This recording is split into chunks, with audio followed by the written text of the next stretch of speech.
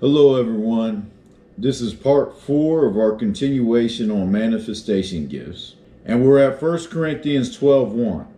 Now concerning spiritual gifts, brothers and sisters, of course, I do not want you to be uninformed. We should not be uninformed about these gifts.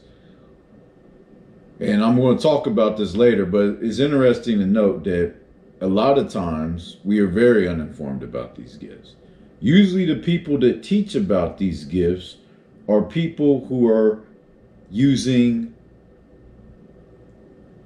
the false version of these gifts. There are people that are money preachers and stuff. They like to talk about the spiritual gifts and not just the normal pastors who is more concerned about having people saved, and the gifts is not what they put forefront. But you don't want us to be uninformed.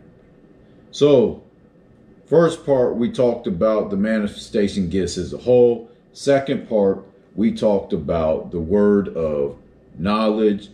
And third part, we showed how word of knowledge and word of wisdom kind of combine when you're dealing with a word of wisdom. They don't always, but sometimes they combine. And now we're going to talk again about a word of wisdom and knowledge combined. But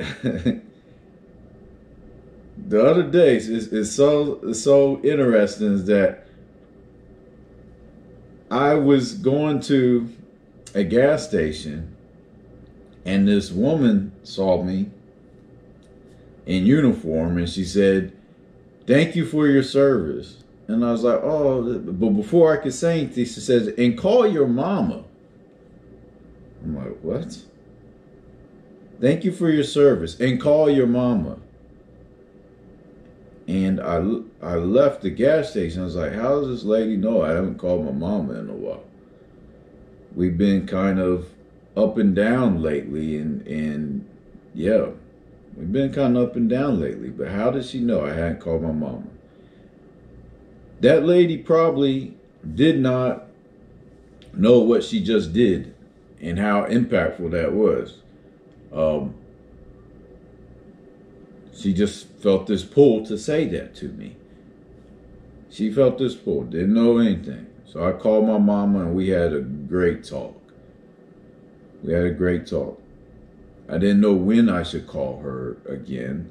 I knew that we had a little falling out and don't know how to patch things up. But that lady's word of knowledge, word of wisdom, and possibly a word of knowledge led me there.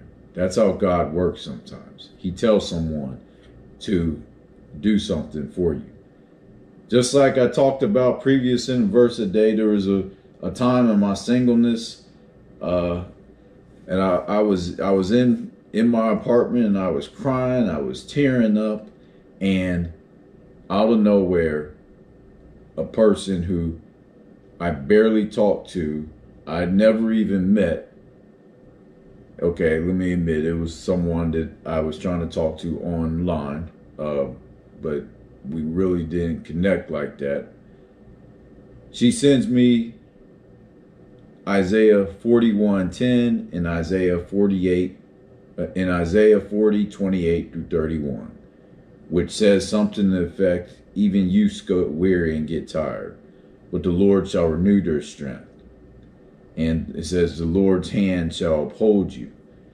I don't remember exactly. But that's all she texted me.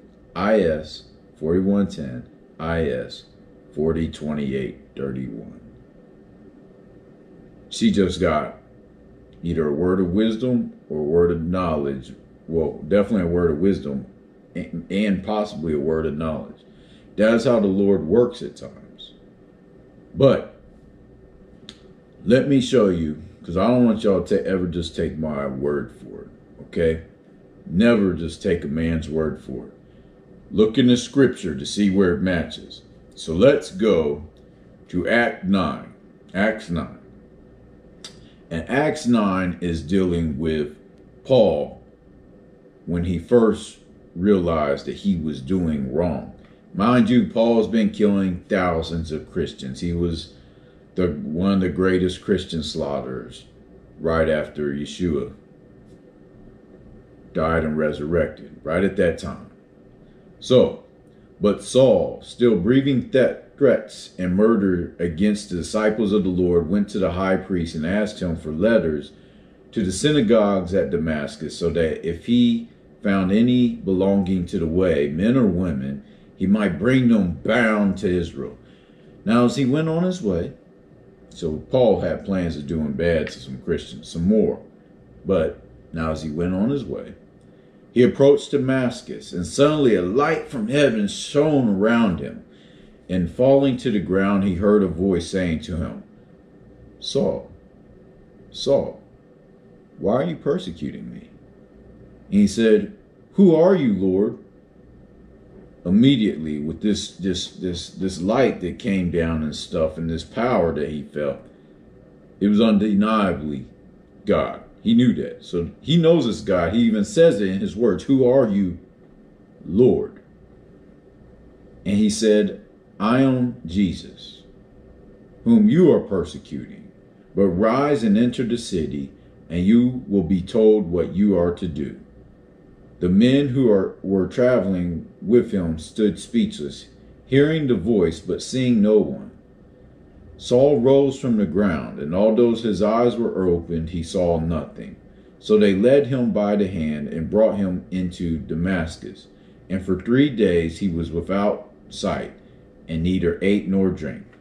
So he's completely blind. Now watch what the Lord is going to do next. Now there was a disciple at Damascus named Ananias. The Lord said to him in a vision, Ananias. And he said, Here I am, Lord. And the Lord said to him, Rise and go to the street called Straight. And at the house of Judas, look for a man named Saul. So he's giving him specific instructions. He's saying, look, in the future, there's going to be a man named Saul up there. For behold, he is praying. He's going to be praying. And he has seen a vision of a man named Ananias come in and lay his hands on him so that he might regain his sight. So he just gave him directions. He has seen in a vision a man named Ananias. He just gave him a word of knowledge that he dreamed about you, Ananias.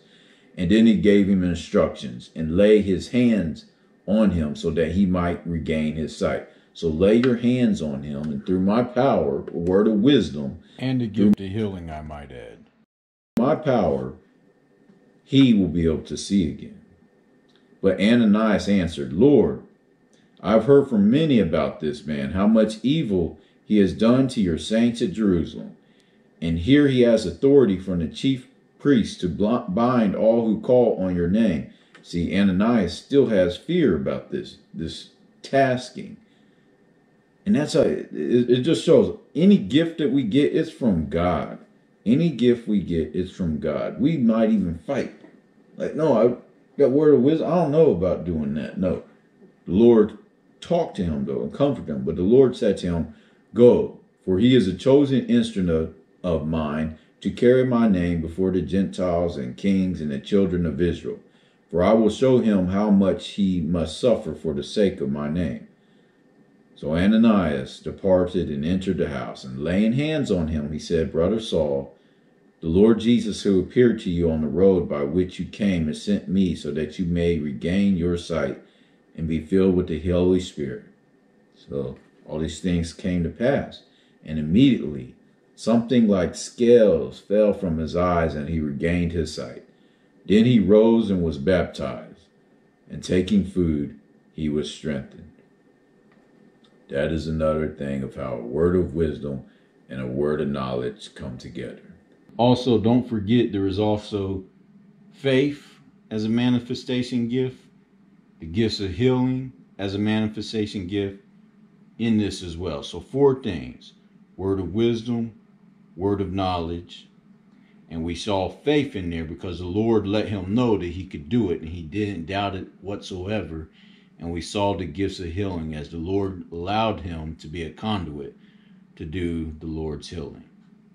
Mind you, again, these are not your normal, like just fruits of the Spirit: love, joy, peace, long suffering. These are not your normal gifts that God gives you when you're born, like the gift of teaching and stuff, just different gifts you're born with. These manifestation gifts come and go when the Lord sees fit. They come and go when the Lord sees fit. And so it's not an everyday thing. You don't just go, I got a word of wisdom for you, I got a word of wisdom for you, I got a word of wisdom for you, I got a word of wisdom for you. No, I got a word of knowledge for you, I got a word of knowledge for you, I got a word of knowledge for you, no. They come and go as the Lord sees fit to edify, to build up the body of Christ. And mind you, your pride, my pride, could not handle having many of these gifts and having these gifts all the time. Look up verse a day 230 to see how we must humble ourselves after doing things like this. But yes, we will continue tomorrow. Dear Heavenly Father, thank you for this day. And thank you for showing us how these things work in your word, Father, in your scripture. May we not have to rely on any man's testimony, but your word. In Yeshua's name we pray. Amen. Goodbye.